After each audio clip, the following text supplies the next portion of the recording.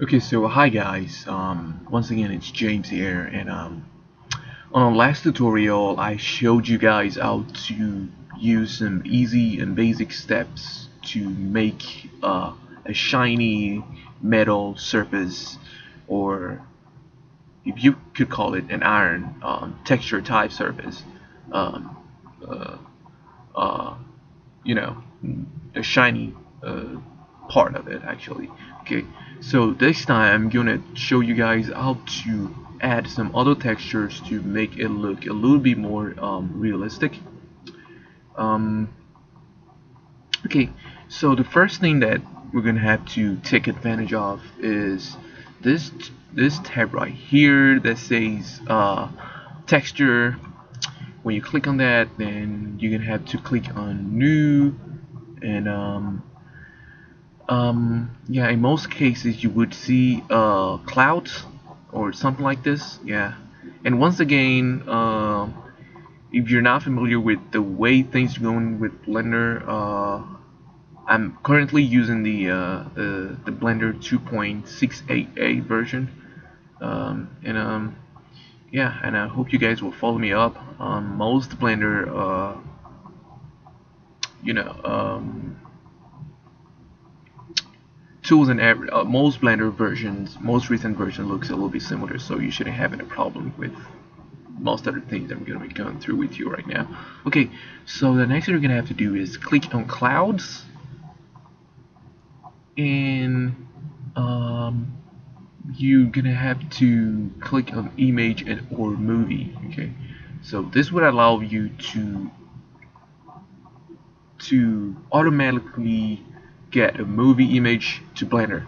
Okay, so without wasting too much time, I want you guys to scroll down here, and on the projection, click on, I would say, sphere. Okay, and generated, that should be generated.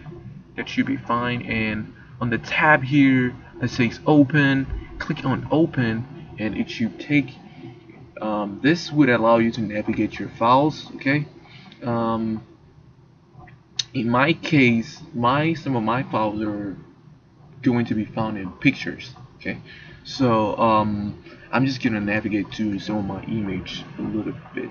Okay, so we go to pictures. I have a couple of pictures given on around here. We could choose number 6, okay, because these are my images. So let's see what happens when we choose number 6 and open up the image. And this is what we have at number 6.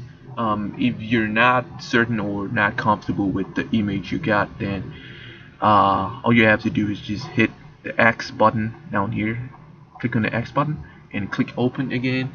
Go back to folder or anywhere you have your images at, and click on that again. And probably gonna have to go back and see what image I want exactly. Um, in this situation, I probably want to choose something that looks a little bit crystal like number 5. Okay, so number 5, it's going to be number 5 to JPEG, open image, and yeah, the image should automatically be there. Okay, so we scroll back a little bit and X out of this using the ESC button, the escape button, and once again we're gonna have to render and see what it looks like one more time. If no changes occur in your image, then probably gonna have to right click again, and it's not probably, it's probably, what did I do wrong? Um, Images, colors, images, it's probably not colors, simple image. Um, it's a simple image at the moment, RGB, it's raw, no, not really, but it's image, the texture materials. Um, yeah, excuse me, I'm just trying to find out the exact thing I used. If that doesn't work, I would encourage you guys to change from sphere to about cube. And let's see what happens when we change that to, okay, still no changes. Tube, let's see what happens with tube. Click the add that button. If no changes occur neither, let's see what happens if we use flat, just general flat. So what happens if no changes occur? And we probably shouldn't pack here, because sometimes I, have problems figuring out how things work with Blender sometimes, but you shouldn't have any problem with this actually.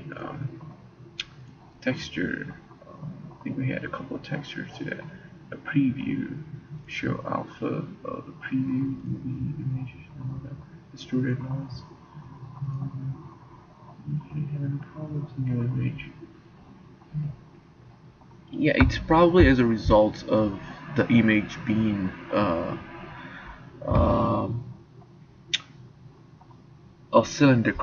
cylinder, yeah, cylindrical image, whatever it's called. Okay, so once again, let's go to add at the upper left corner and go to lamp and go to point. Okay, probably gonna have to move this. Excuse me. To undo is Control Z to undo something if you're not really clear or you made a mistake.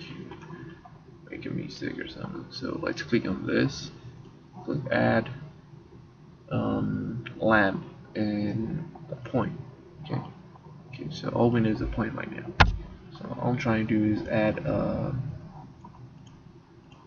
Okay. Oh, I get. Yeah. Now I see what's going on. Probably gonna have to move this to this side a little bit, and let's see what happens when we do that with the texture. You guys can see it looks pretty nice. The dark side is normal, and we get to see the lights bouncing off the images and making it look transparent. And this is actually looking pretty interesting. Okay, so when we get out of that, get a line. There's nothing that we can actually do with that actually, but yeah, let's see what we get. So that click on this texture. I think we already clicked on this. Now let's move this backward a little bit. Texture. Okay. Because we already clicked on texture and we didn't really seem to have any changes going on. Yeah. So I hope you guys will learn something on how to make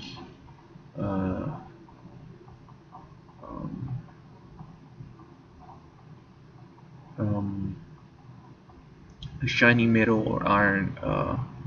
I would encourage you guys to play around with Blender a little bit to learn about the tabs and all its implications, and I hope you guys would have a wonderful time. Thanks for watching my videos. If you haven't subscribed yet, I would encourage you to subscribe, and thank you very much, and have a good one. Peace.